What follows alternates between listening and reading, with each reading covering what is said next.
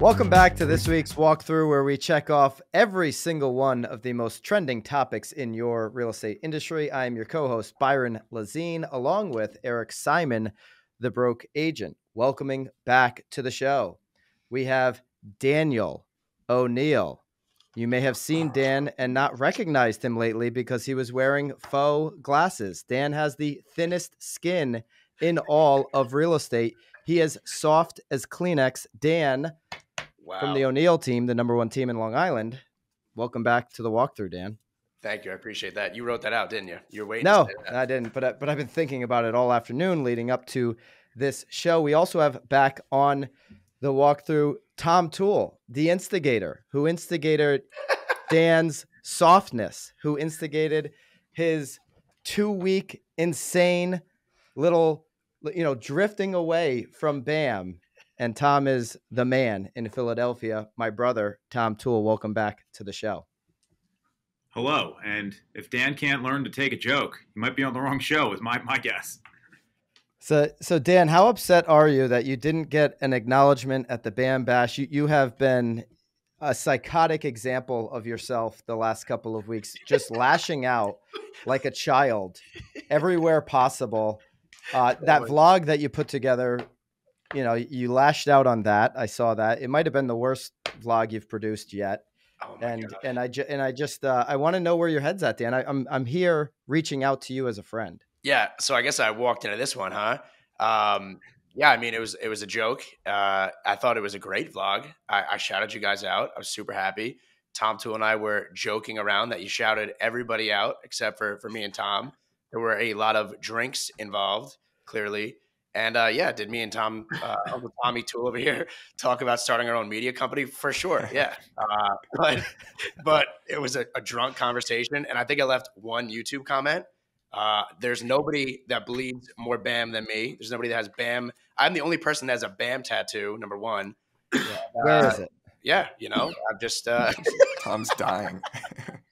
Tom. Yeah, by the way, Tom, I heard you were snickering in the corner at the BAM Bash with Dan, mumbling to people, whispering, saying you built this company, you put together a couple blog posts, and you act like you should be co-hosting the walkthrough now. This is insane. So yeah, this is an ambush.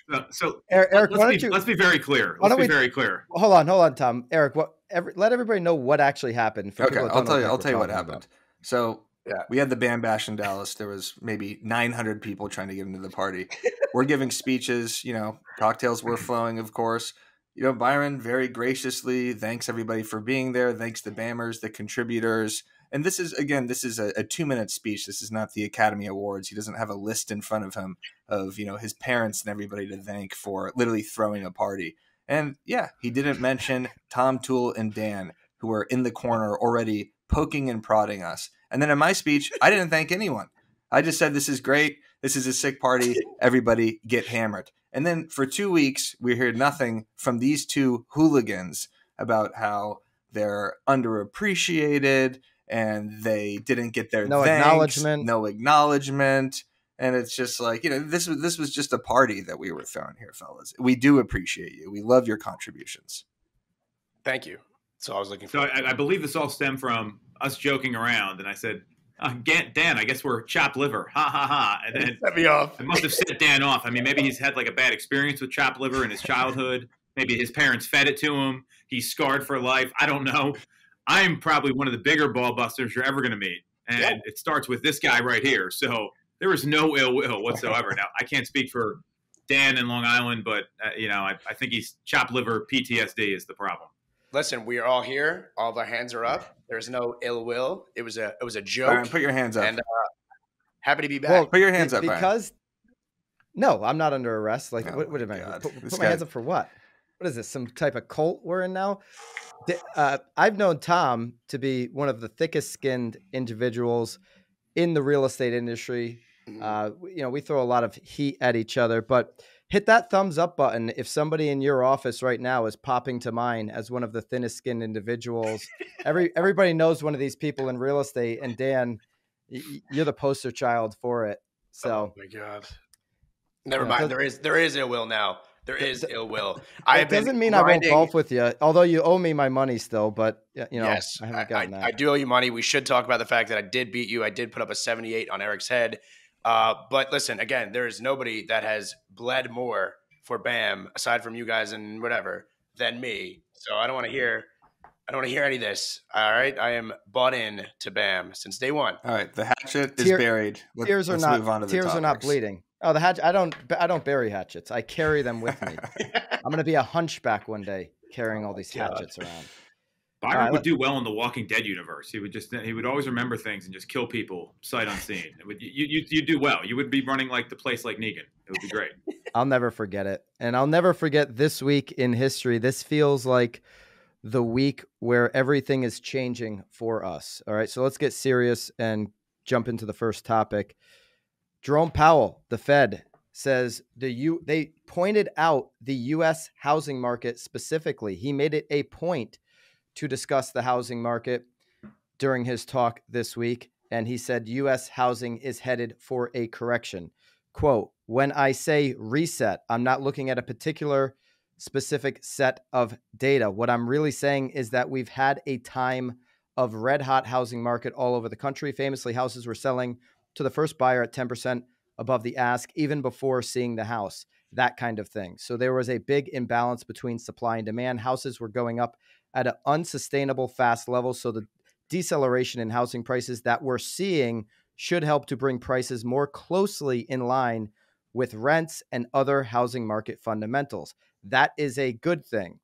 For the longer terms, we need supply and demand to get better aligned so that housing prices go up at a reasonable level and a reasonable pace, and people can afford houses again. We in the housing market probably have to go through a correction to get back to that place. Longer run issues with the housing market. It is difficult to find lots close enough to cities, so builders are having a hard time getting zoning and lots of workers and materials and things like that. But from a business cycle standpoint, and here it is, this difficult housing correction should put the housing market back into a better place, Powell told reporters on Wednesday. Tom Toole, what does that message say to you? It sounds like Jerome Powell wants to crash the housing market. I mean, that's very clearly what he's saying. There's a challenge here. Is he going to force people to sell their homes? Because this has been driven by inventory. There's not as much inventory that's been out there, although it has risen by about 30% in our marketplace. If he keeps raising rates, people are still going to move. They've moved in the past when rates were 14, 15% in the 80s. I don't understand what his thought process is here. And when you turn down the number of transactions, because we've seen a big drop in the number of transactions, housing makes up 17% of the GDP in the country. So it's not just housing. It's going to affect a lot of other sectors in the market and ultimately the economy. So it sounds like he wants to crash the market. I don't really interpret it any other way. I agree with you. He clearly is sending that signal. We will crash the housing market at all costs necessary. He's saying that in plain English, really, to me, for the first time, which is why I'll remember this moment going into 2023. We'll be reflecting on it, much like we've reflected on times of the past with the GFC. Daniel, you can put your glasses back on if they're not and answer this question. How do you see Jerome Powell's message impacting the 2023 housing market? Yeah, I think it's I agree with the both of you. And I think it's also something for us as agents to be aware of, that I think he was mentioning, or in one of the articles here, there's going to be a 16.2% decline. There's 1.5 million agents right now, right? The amount of deals that transpired in 2021 to 2022 and now to 2023 are going to diminish a lot, right? I have the numbers here. I think it's going to be 6.9 million from 5.71. So there's still going to be 1.5 million agents. There's going to be a lot less transactions, a lot less sales. So now more than ever is a time to be the knowledge broker, to educate your clients. And we were in an easy market the last couple of years, in my opinion, right? It was weird the last few years. Now we're getting to a normalized market, something that we are used to. And again, 1.5 million agents, 1.5 million agents, there's going to be a lot less transactions. Who's going to survive and who's going to be doing the right thing? I mean, being the knowledge broker, I mean, that is going to have to be the standard. You're going to have to know your stuff walking into this. That the next level, Tom Toole, is you're going to have to make double, triple the amount of outbound calls that you've made in the past during an easier market. That's inclusive of that 30-year vet. That's inclusive of somebody with a big Rolodex. You know, your conversations got to go way up. People need this communication. Another thing that was very interesting that he said, and I don't know if you guys caught this, in some of the information that you were reading on this Fed report, he said, if it means that we have to disrupt the employment industry, meaning employment is good right now. There isn't high unemployment. He's saying now we never want to see, less people having a job. We will create an atmosphere basically where there's going to be layoffs if it means getting inflation down to 2%. He said that very clearly yesterday. I was surprised by that because what he's saying is we will disrupt this economy in such a way that people will lose their jobs. We would rather see, if it comes down to it, people lose their jobs than us not getting to 2% inflation. They will trade 2% inflation for more people losing their jobs. When I hear that, I know that means for the first time, houses are actually going to go down in price. People lose their jobs. People get backed into a corner. They've got to make a move. Am I right or am I right, Tom Toole? I've been through this before. I mean, and I think that there is a lot of value to this. In 2008, people were losing their jobs. And you know what happened? Prices went down. It was the same thing. And the only unfortunate part of this is being forced on us by policy rather than bad business decisions with banking, which were supported. So you start to see unemployment. That's been the certainty throughout all this. But unemployment drops. People don't know where their next paycheck's coming from.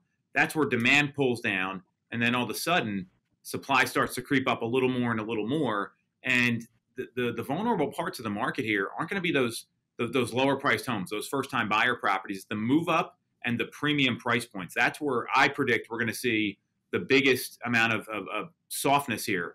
Like Eric said, Jerome Powell is soft in his Post-it note he held up. Right. But that's like, it's going to be those higher price points that really are the challenge. And it's not going to be like, people think like when I say like move up, it's like, a higher number. I'm talking like 400 to 600, which is the bread and butter for what we do here in our marketplace. So, this is concerning. No question about it. And if agents aren't getting informed, like Dan said, and upping their game and upping their ante, they're going to go out of business and the number of agents are going to drop. I mean, that's the other thing I see happening. Well, there's some stat that 800,000 agents haven't even done one real estate deal this year, which is crazy, psychotic.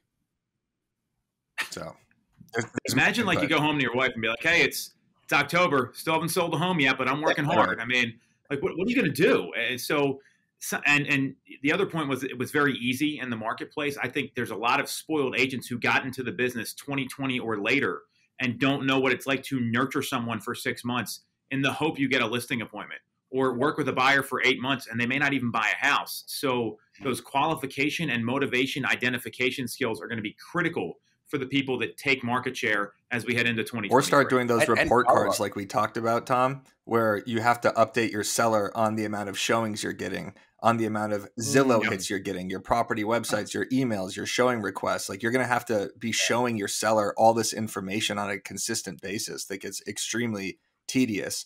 And none of these agents have experienced that just got into the business.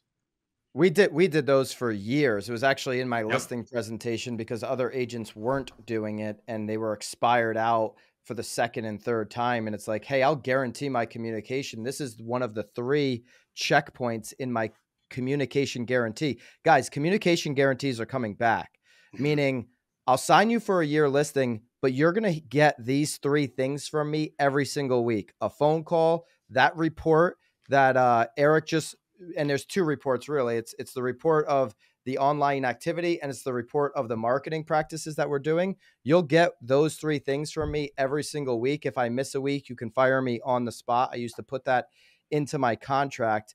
those are coming back in a big way because the agents that Eric talked about, the 800,000 that don't sell a house, the ones that are opposite of what Dan said, opposite of the knowledge broker, the ones that are afraid to pick up the phone call, those are going to be the ones that are not communicating. And when a house sits on the market, a seller's number one complaint is that they never hear from their agent because that agent doesn't know what to say to them because they're not all in on their business. They're not training. They're not getting the coaching that they need. They're not crafting the skills that's necessary in a changing market. I'll say this too, agents, that there's so many things that we need to do. It starts with recognizing that the hours you put in the last 2 years aren't going to be enough over the next 12 months. You're going to have to go deeper into your commitment on this business. And you're going to have to start sending the message out to buyers right now. Hey, a house that's on the market for 60 days is a gift to you. This is a good thing. It's giving you more time to think, more opportunity to look. It doesn't mean there's something wrong with the house. A lot of people think 60 DOM means there's something wrong on the house. Not the case. Any final thoughts on this? Because the next topic plays off of this and what's happening with the 10-year Treasury this week. But any final thoughts on just the Fed specifically? I think that's it. Tom, would you rather have dinner with Jerome Powell, Eric Simon, or Mike Ferry? Wow. I mean, there's an obvious choice here that Eric Simon all day long. I mean, there's no. I went to one Mike Ferry event once, and I felt like I was going to a meeting of like the Sith with the dark side. If you ever saw Senator Palpatine? He kind of looks like him. It was like. I was like, oh my God, it was the craziest thing. So in the I comments, would go hit number 2, and then number 3, obviously Jerome Powell. He'd be last. In the comments, if you've been to a Mike Ferry event and you disagree with Tom Toole, or if you agree, love to know your experience at the Mike Ferry event. Let me be clear. Mike Ferry knows what he's talking about, and I use his scripts. It just, being a Tom Ferry coaching client, it was a different sort of vibe. Oh, you mean there. like how many Mike Ferry like this Sith, Tom? Is that what you're referring to? Darth Maul, right? Senator Palpatine. With the Senator Palpatine is the mentor of Darth Maul. There you go. Yes, that's exactly what I'm talking about. Eric, how much is that worth? Probably more than Tom's entire real estate business, I would say. Probably not. This thing's probably worth 5 cents. I took it out of the package. I had to play with it. I just had to. And then you put it back in the Correct, package. yes. For moments like this. Would you super glue it? Yeah, I super glued it. In case I want to flip it it on eBay. FBI's profile for most if you're likely listening to be and not watching, killer. That's number By the way, one. I got a Chewbacca right here as well, in case anyone's interested. Eric has the wrestling figure version of Star Wars. Yeah, that is a Chewbacca. If you ever bought a Hulk Hogan, a Hulkamania wrestling figure. I'm also selling this portrait of Miles, painted by Anne, if anyone is interested in that. All right, the broke agent tag sale is now over. We're moving on to topic number 2, the 10-year Treasury. Bobby, if you could put that CNBC chart up. In response to Jerome Powell's message to the markets this week, you have seen the 10-year Treasury just absolutely skyrocket up.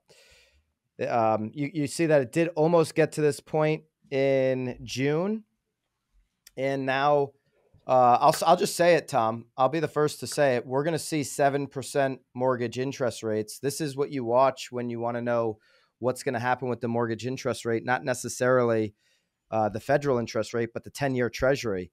And this is continuing to skyrocket. We've seen that mortgage interest rates are up over 6 for the first time since 2008. And I believe before the end of the year, and probably sooner than later, we will touch 7%.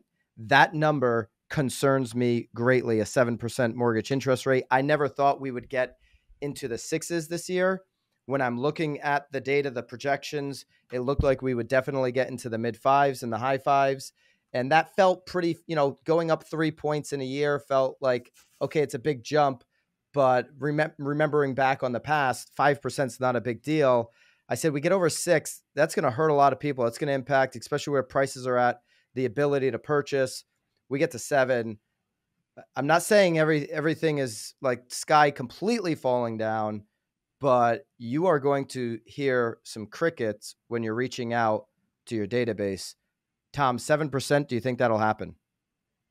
So a lot of people are revising their predictions right now. I think what's going to really tell what happens here is not so much the initial reaction after the meeting, but talk to us in like a week or two, because the market typically settles down a little bit. There is some reactionary adjustments. I was just talking to our lender about this earlier today. Lawrence Yun thought they were going to stabilize rates. So did Danielle Hale, the chief economist at realtor.com. So a lot of people like you have been proven wrong here. I wouldn't be surprised if we see 7 right now. I mean, when you got the person who sets the key interest rates that influence the 10-year T-bill saying we're going to crash the housing market, and not those words, how do you crash the housing market? You raise the cost of money, and they have the ability to do that. So it is definitely on the table right now. No question about it. Fannie Mae just came out and, to your point, Tom, revised their projections for 2023. So Fannie Mae mortgage rates no longer projected to ease. They had them dropping down in Q1 of 2023 to 5.3%, and about 5.3% in Q2 of 23, 5.1% by Q3 of 2023, and back down to an even 5% in Q4.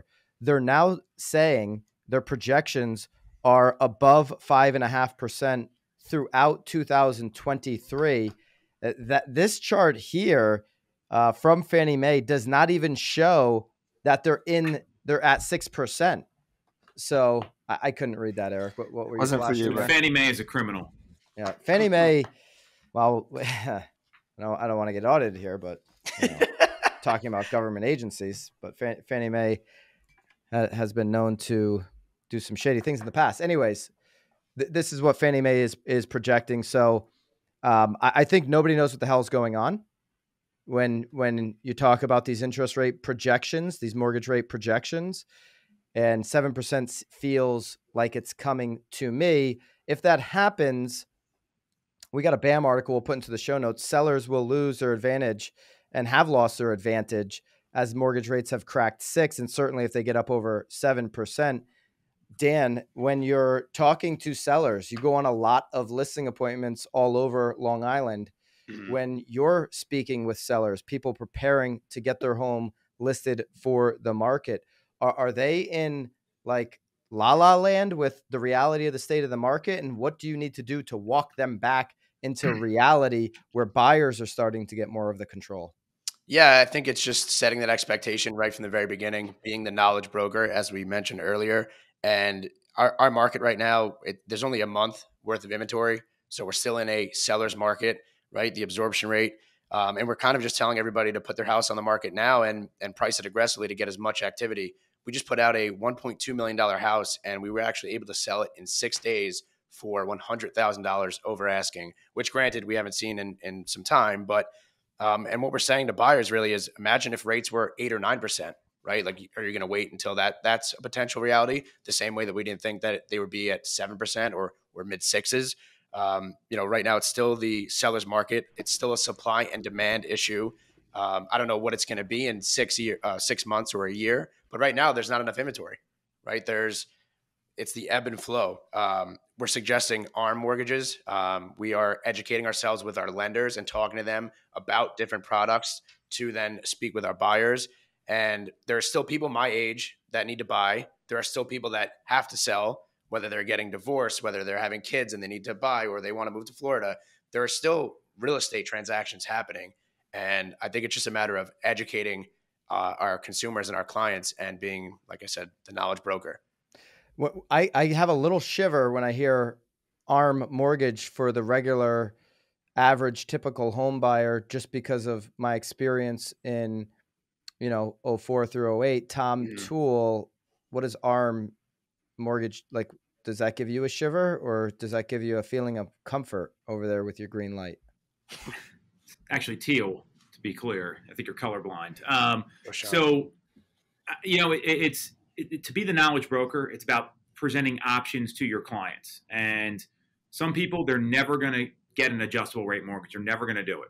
There's other folks that I know we're dealing with. We literally just came from a team meeting about this, where the first-time home buyers priced a little out right now. A 7-year ARM, they may only live in the home for 7 years, or a 10-year ARM, and there's real savings on these. I mean, our average sale price is $425,000. So right now we're getting quoted 6.5.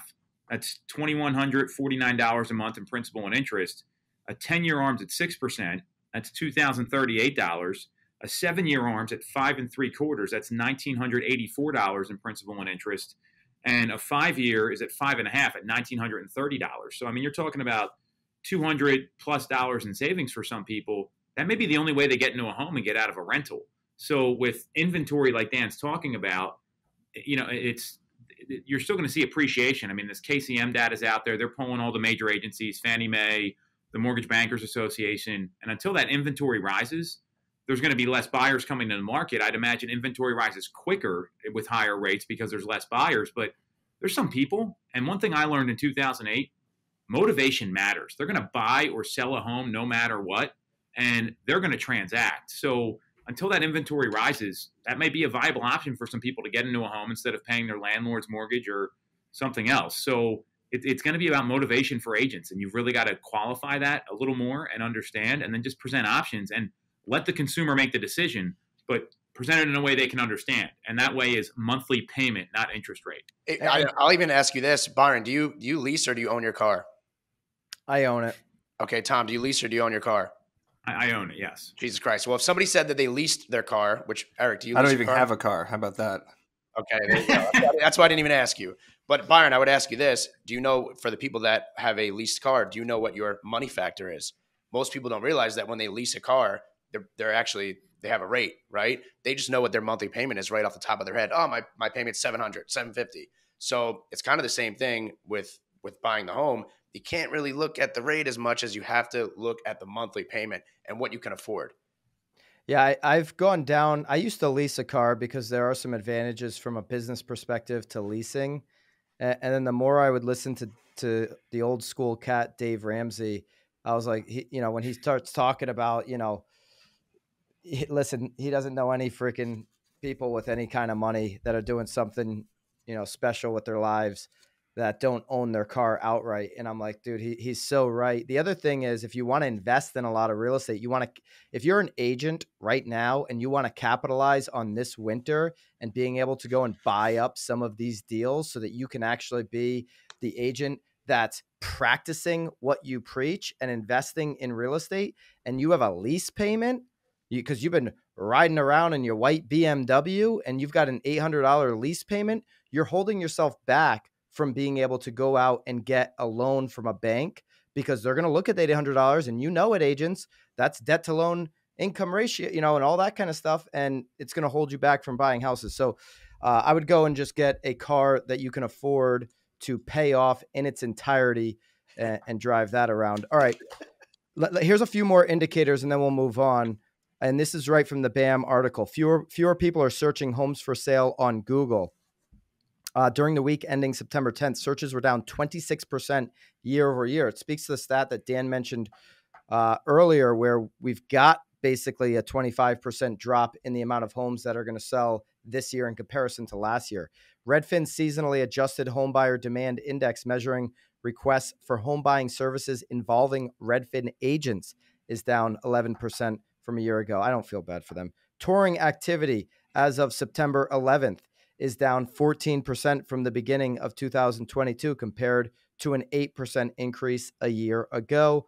Mortgage purchase applications for the week ending September 9th are actually up, first time in 6 weeks, 0.2% from the week before, but they're down 29% year over year.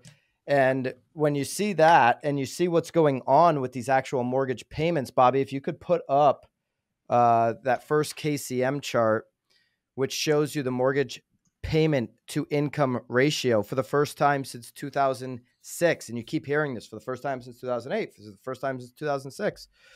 The mortgage payment to income ratio has crossed over the 25%. This assumes a 30-year fixed rate mortgage with a 20% down payment on a median price home with a median income. Now, if I said that on TikTok, if I said a 30-year fixed rate with a 20% down, you would have 1,000 people saying nobody can afford 20% down. So, Tom, is this not even the normal request from a buyer putting 20% down? They typically want to put less than 20% down. So the unaffordability right now is at an all-time high when we look back on the last 20 years. And the next chart from KCM will speak to this. You can see in April 2020, just a little more than 2 years ago, the monthly mortgage payment was $1,020.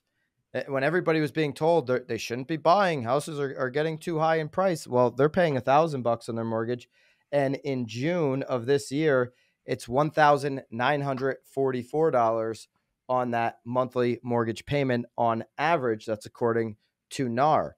So these charts here don't paint a good picture for buyers. But when I'm going into the living room, when I'm sitting at the dining room table across from a seller, and they want to list at yesterday's prices, and they expect that there's going to be this incredible demand, this incredible buyer demand knocking at their door at the open house, these are the charts I want to show them. This is called the reality of what we're dealing with in 2022, quarter four. And as we get into 2023, this is going to get worse before it gets better. Unfortunately, I do believe some markets won't drop precipitously in price, but there will be some markets that do.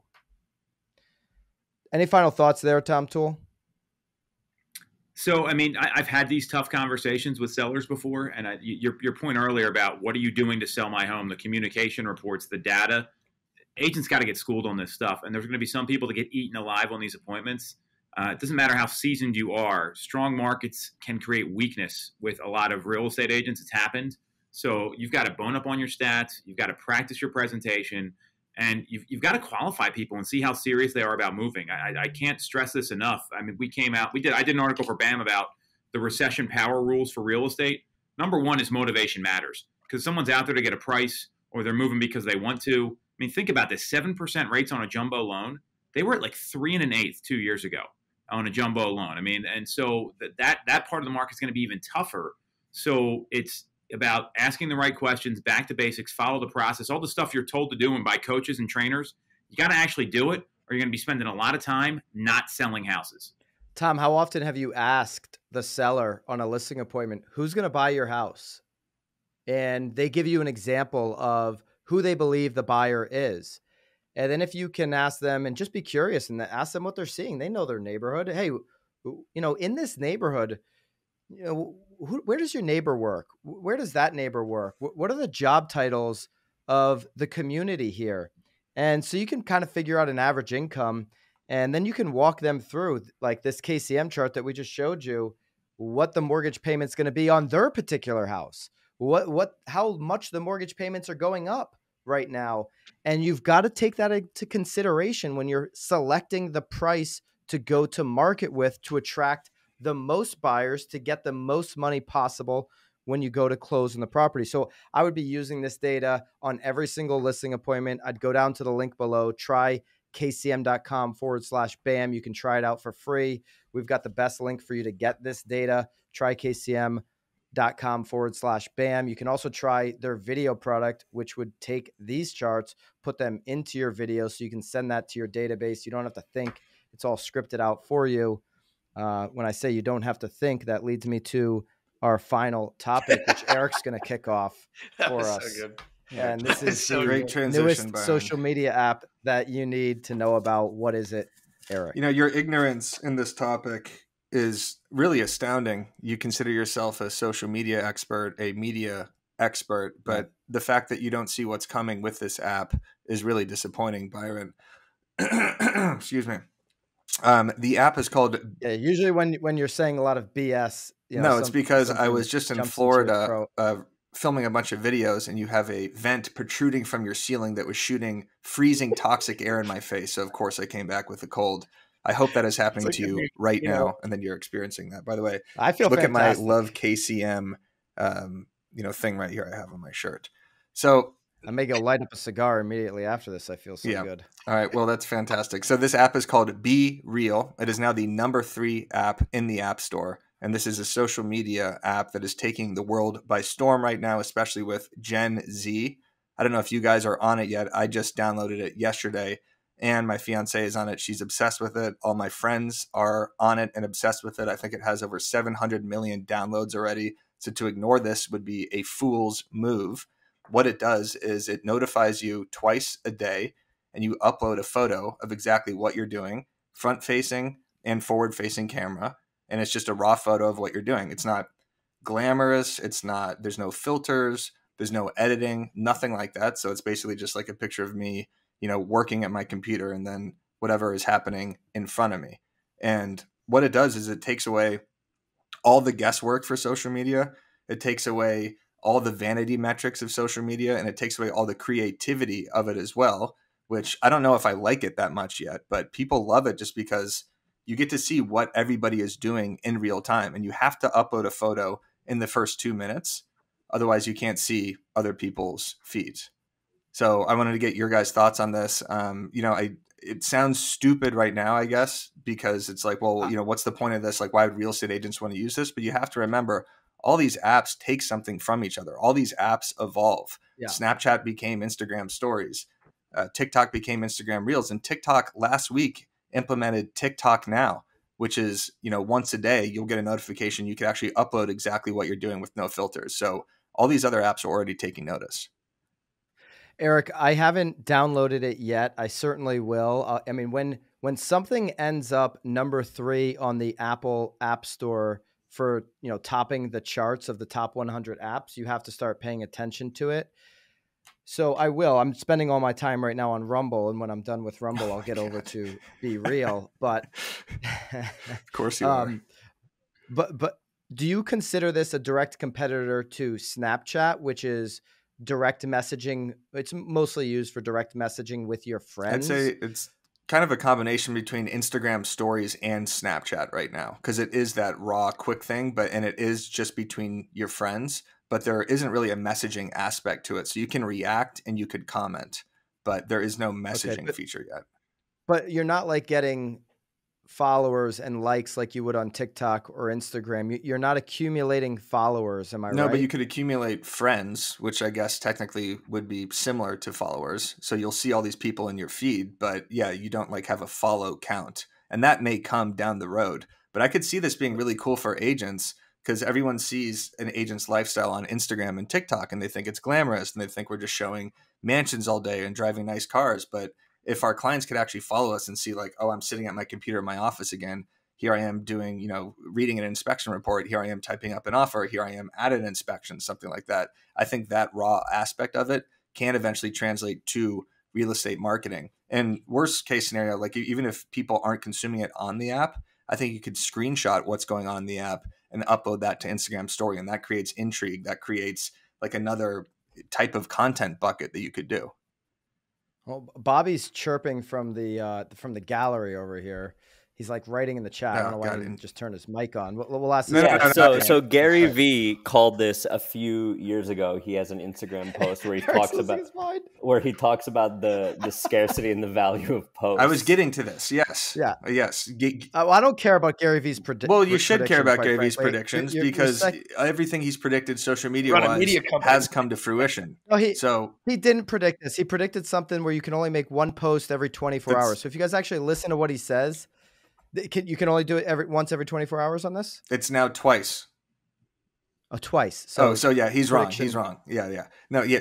Eric, twice at the same time every day. What's that? And pretty soon it'll be 24 times in a day. So isn't it the same time every day? No, it notifies you at different times. So you get a notification that pops up on your phone. It says, do your BeReal or whatever. Then you post it.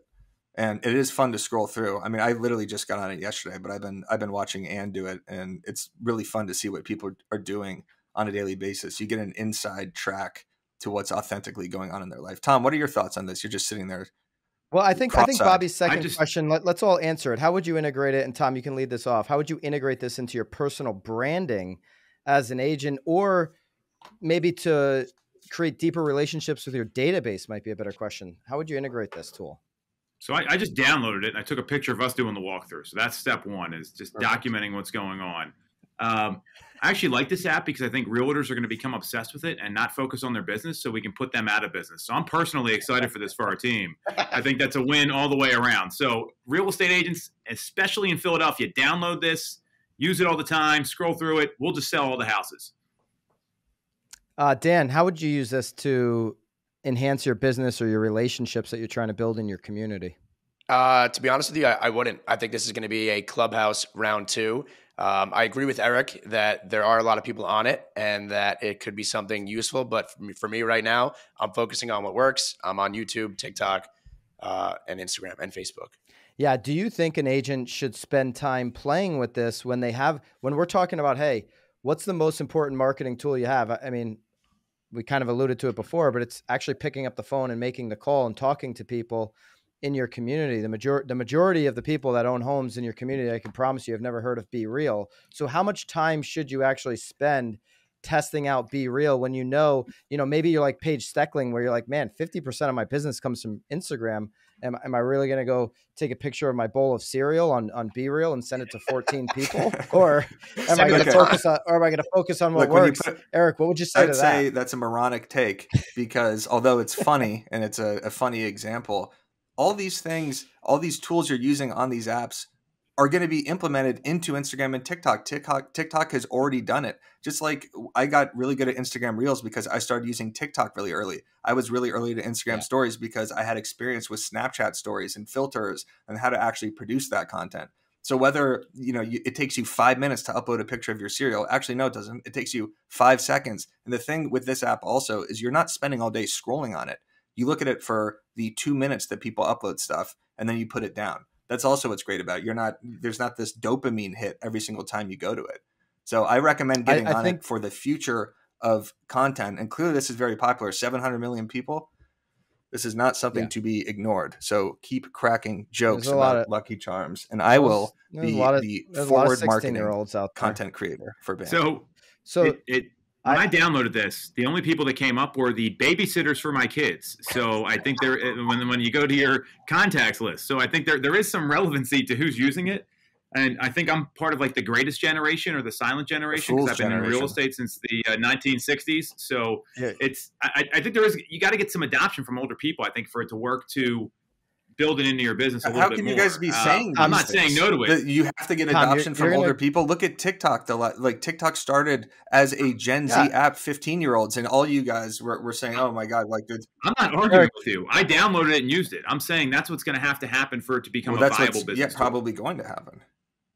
Eric, I've never heard of it until today. To your point, and it's the best point you've made, starting to spend a very little bit of time learning it, because you might just get a piece of content on this app that would work for you on Instagram. You might be able to learn something that you can bring over to where you have a larger audience. So I'm never going to be the one to tell you not to, be a first mover on these things. It'd be a fool's errand to say that you're going to go and get, you're likely not going to get business out of this or new relationships. You might create deeper relationships with some folks who are on it. And certainly if there's a friend circle that you know of that sends you referrals, get in there, stay top of mind with them. But yeah, I think learning about it would be fine. I don't think, it remains to be seen whether it will be a Clubhouse. Who said that? That was Dan said it could be a Clubhouse? But Clubhouse also, being on Clubhouse, created connections, and then also helped people's skills with public speaking and help create little networks that now allows them to do more masterminds on Zoom, masterminds on Discord, masterminds on YouTube, whatever the case may be. Like I got a lot of skills and podcasting skills and stuff from Clubhouse. So regardless of the fact that Clubhouse is now defunct and nobody cares about it, I still got connections and learned from it. Agree with that, Eric, but we think about it a little bit differently because we're running a media company. So if you're an agent and you've got limited time, I wouldn't want you to get down the rabbit hole of, and you're saying, Eric, and I haven't used it, that there's much opportunity to get lost on consumption like there is in 4 TikTok. minutes a day. So that's a good 2 minutes, maybe 10 a.m. It notifies you. I'm going to do a BeReal 8 o'clock at night. It does. And Tom, I think you know where I'm going with this. Though there's only so many things you can do. There's only so much capacity you have as an agent who's going to survive in this market, and getting laser focused on 80 to 90% of your time on a couple of things that really are going to crush for you and you can just keep working on each and every single day is probably where you should spend the majority of your time. But I agree with that. I mean, we've talked about some strategies that we're using now where Byron and I are, we're talking about agent-led trainings, and then we record the content for them. We produce it for them so they can go out and sell houses. Like, I mean, that's what, to me, when I was in production, it was, how can I sell more houses? What's going to be the highest and best use of my time? So I do agree there that the majority of people, and Paige Steckland, I mean, she's a unicorn, getting 50% of her business from Instagram. I mean, that's not the norm. So I'm totally with you on this. Highest and best use of time. All right, just be real. Don't be a realtor. Be real. Download the app. Eric, do you get a kickback on this? No, I mean, I just the way you're handling this is frightening. That's all I'm going to say. I think the 4 minutes. See a BAM divorce. The 4 minutes people could spend on this, is really not going to hurt their real estate business. I think they could still be the knowledge broker, as you guys love to pound into our heads, by uploading a picture with their feet up on the couch for 30 seconds. Get on BeReal and follow me at The Broke Agent. All right. I just had an important phone call I missed. Thanks to you guys. So let's wrap this thing up. What a great walkthrough. Dan, look out for Amazon Prime Box. I'm sending you a 12-pack of Kleenex so you can use over the next 2 weeks as you rant and rave around social media of how do I get a final, you are. Do I get a final thought here as I'm going to interrupt you? Yeah, sure. I went into the Tom Ferry Success Summit, and I think Eric can attest this, very serious. And I realized very quickly that the place that I'm at in my business, I have been very fortunate to do very well, but I did not have the systems and the structures in place that I need as this market corrects itself to compete and sustain and to grow. So I was at the conference every morning, actually taking notes, and I've now since been implementing every single day. So me being on this psychotic little 2-week hiatus has nothing to do with BAM, has nothing to do with anything other than the fact that I am just working on my own business. I'm implementing the systems and the structures that I've learned from Tom, from you, from other people. So that way, by the time that I am your age, or hopefully sooner, I can be at your level or above. Well, I'll say this. Danny Deals is way ahead of me at your age than I was at that age. So you're doing some great things. I'm not talking about you diving into your business. I want you to do that. I'm talking about the shots you were taking at me and Eric. The direct shots. One YouTube comment. You guys are dying. Talking about thin skin. Jesus, age. And that's it. We'll wrap it up. Appreciate all of you guys. Would love for you to consider subscribing to the BAM channel where you can catch this walkthrough. Or if you're listening, would love for you to consider reviewing this. Drop us a comment. Who in your office has the thinnest skin? You can leave their name. Tag them if you'd like. We'll see you guys next week on The Walk.